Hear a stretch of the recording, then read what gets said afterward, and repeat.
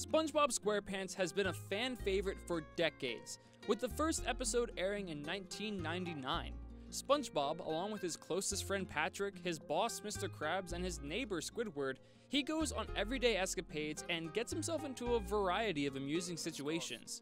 However, thanks to the internet, and notably Reddit, hundreds of SpongeBob hypotheses have evolved online, many of which are reasonable and some of which are simply ludicrous. Regardless, a slew of sinister suspicions regarding this kids show have surfaced. So here are the 10 darkest fan theories from SpongeBob Squarepants. Here we go. First up at number 10 is Patrick suffering from antisocial personality disorder. Patrick is one of the series' weirdest characters, with some of the funniest quotes. He does, however, have a tragic, gloomy side. Reddit user Jobless Kermit believes Patrick suffers from a condition known as antisocial personality disorder, or ASPD. They went on to state that Patrick displays 3 of the 7 symptoms of ASPD, including failure to conform to societal norms with lawful behavior, impulsivity and failure to plan ahead, and reckless disregard for the safety of self and others, among other things. Number 9 is that whale barf is Mr. Krabs' secret ingredient. Mr. Krabs has done some terrible things in Bikini Bottom, and if this SpongeBob conspiracy is genuine, it may be added to the list. Reddit user No Turn Back Now had an intriguing notion about Mr. Krabs and whale barf, quote unquote.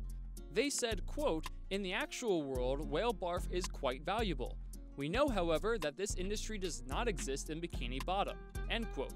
So where could Mr. Krabs get money for his own daughter's barf? As one Redditor put it, the secret ingredient of Krabby Patties contains whale barf. Everything makes sense now.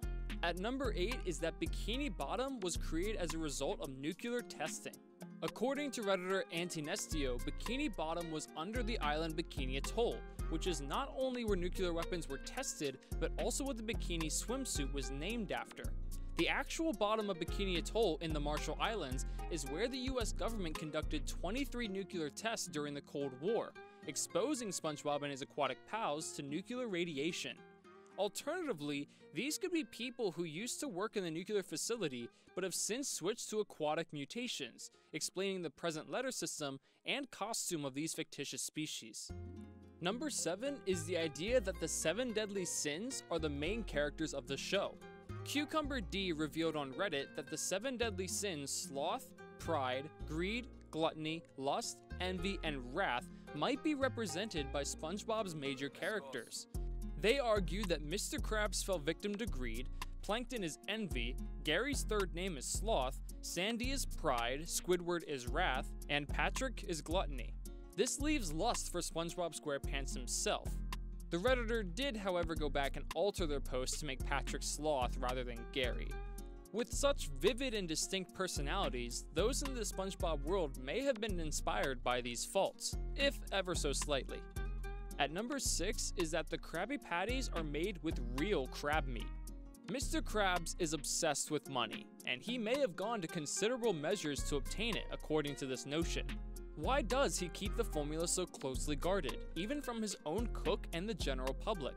According to Redditor Borg2525's idea, quote, "Krabby Patties are made of crab meat, so Mr. Krabs is making people eat his own kind," end quote.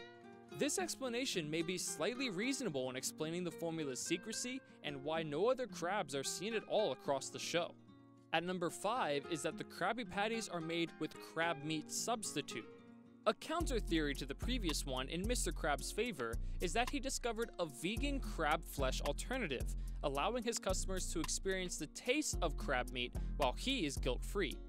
This explains the Chum Bucket's failure, since people loathe the genuine fish meat despite having a perfectly fine substitute in the Krabby Patty.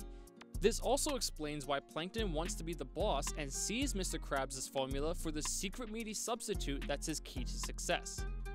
Number 4 is SpongeBob is a war veteran suffering from post-traumatic stress disorder.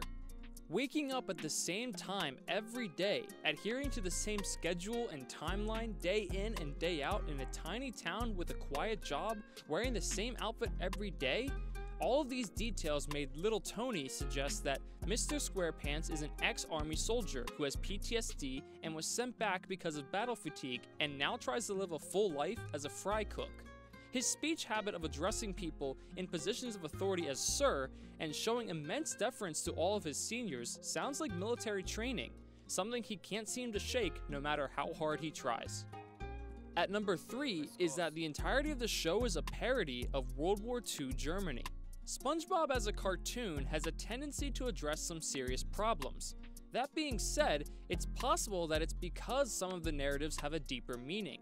Drake Grayson believes that Spongebob Squarepants represents pre-World War II Germany.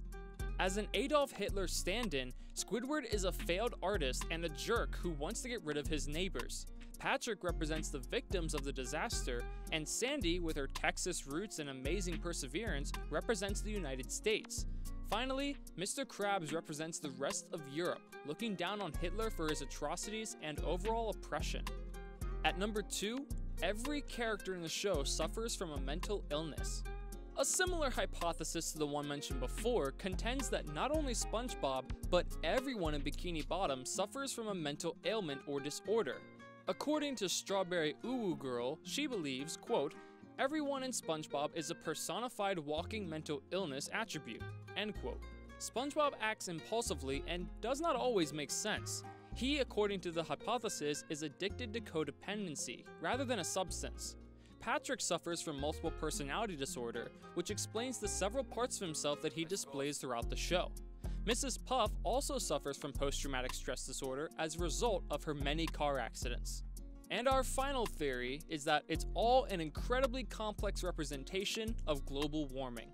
One especially sinister idea floating in the darkest parts of the internet contends that the entirety of SpongeBob Squarepants is a complex allegory for global warming. As one Redditor stated, quote, "SpongeBob represents the waste and pollution that is made in the world, and as global warming theorizes, pollution causes greenhouse gases that warms the earth and would inevitably cause global flooding," end quote. They could be onto something given that SpongeBob is a kitchen sponge and not a marine sponge. But this could also be a little far-fetched. So there you have it, folks. Did you like today's video? Let us know down in the comments below if you have your own crackpot theory on SpongeBob Squarepants. With this, we're going to wrap up the video though, so if you enjoyed it, please make sure to hit the like button and subscribe for more incredible videos like this one. We hope to meet you guys in the next video, but until then, I'll catch you later.